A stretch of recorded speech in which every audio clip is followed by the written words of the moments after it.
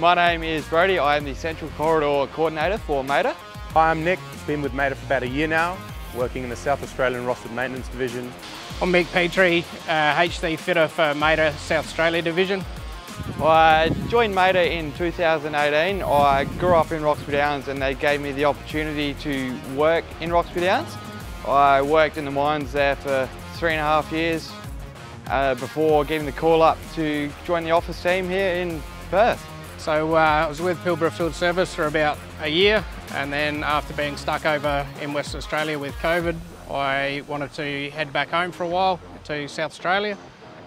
Staying with Mader, I got a transfer internally, working on a site, doing a 7-7 roster, drive in, drive out. I was really good with the family, spent a bit of extra time with them. There's heaps of work readily available, whether it be Australia or international. I looked after the Northern Territory to start with, and then from there I got the opportunity to go and work in the USA, join the Mader Energy team over in Texas.